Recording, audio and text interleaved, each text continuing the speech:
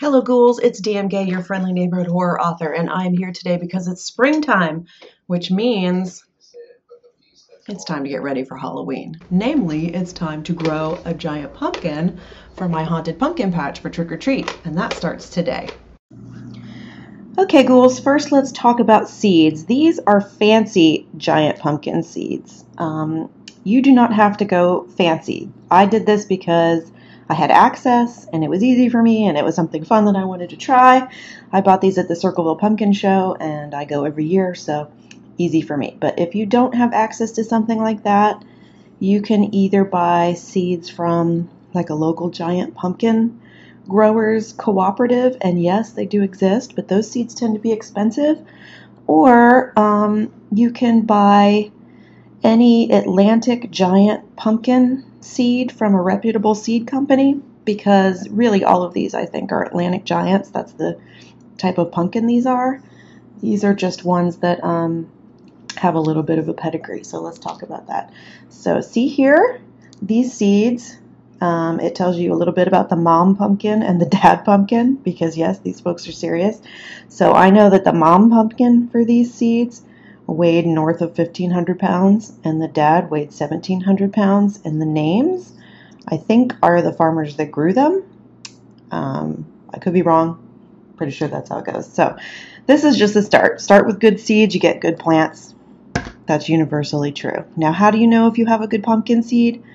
There's a way to test. You should take your seeds and drop them. And you hear that sound? It should be kind of a ping and heavy.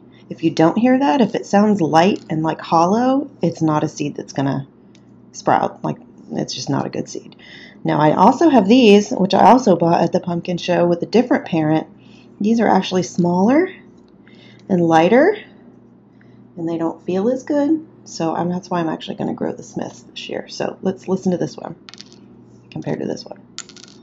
This one's heavier, a little bit meatier. So these are the ones we're going to work with. Okay, seeds part 2. You have to prep your seeds before you plant them. So I'm not sure if you can see, but this is the tip right here. Okay, and this is where the little baby pumpkin comes out. This is where the sprout comes out. So there's a couple little holes right there. But before we do that, we need to actually use an emery board for nails to rough up the edges all the way around to make it easier for this to sprout. We do not sand the tip. We're going to sand everything else. Okay, it says to take off about 1/16 of an inch, but to stop if you see any sort of crack forming. So I'm going to be a little bit gentle and cautious with these and try not to sand off too much, because I've never actually used fancy seeds like this or done this before. And last year I grew Atlantic giant pumpkin seeds that I bought from just a standard seed company, and I didn't know how to do any of this or that I was supposed to do any of this, and they actually sprouted just fine. But since I'm like, aiming for the big leagues this year, I'm going to do everything right. So, okay, I'm giving it a light sanding. You can kind of see where some of it's been taken off, some of the coating.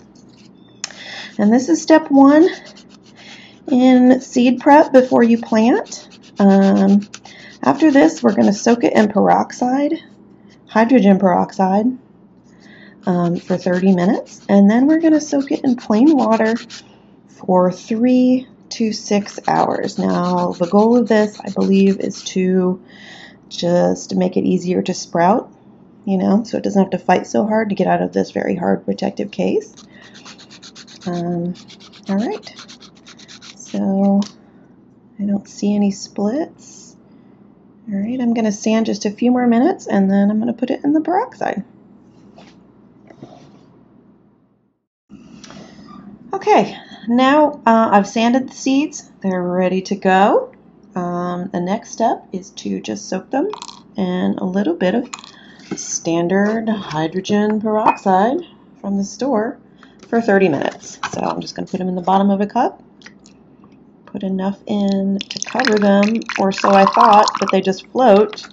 So I'm just going to put a little bit in the cup, and I'm probably just going to stir them around and flip them over.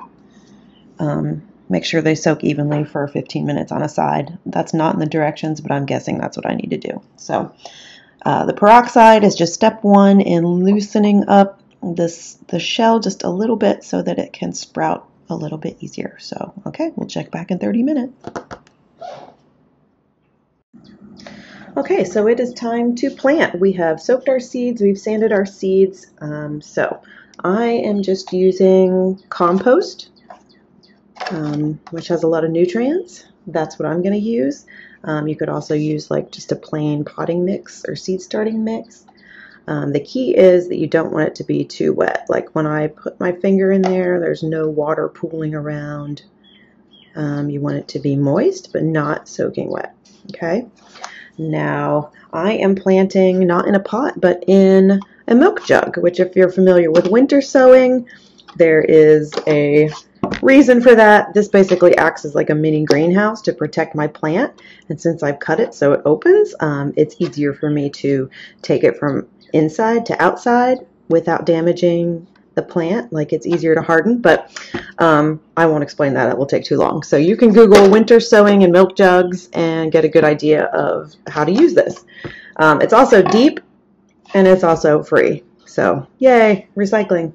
Okay, so here's our seed. We want to plant it 1 inch down on its side, flat. So I'm just going to press it down about 1 inch, like that, and then cover it over so it's 1 inch under. And our that's it. Now we wait. The warmer it is, the warmer your soil is, I should say, the faster this is going to germinate. So what I'm going to do is I'm going to flip this closed and I'm going to put it someplace in my house that's warm. And when I say warm, I don't mean warm necessarily in the air. I mean warm underneath, because you want the soil to be warm to make it germinate faster. So if you have like some sort of appliance like a refrigerator or something that puts off a little bit of heat on one of its surfaces and you can safely sit this on top, that's going to warm up your soil and it's going to germinate faster. The warmer your soil, the faster it's going to germinate generally, but you know, if your soil's not super warm and you don't have ideal conditions, that's fine. It's going to germinate. It's just probably going to take a little bit longer. So, all right, that's it for now. When they sprout, they're only supposed to be inside for 3 to 5 days after they sprout, so they'll have probably 2 or 3 leaves by then. And I will meet you then and we will transplant it into the garden. So Operation Giant Pumpkin has begun.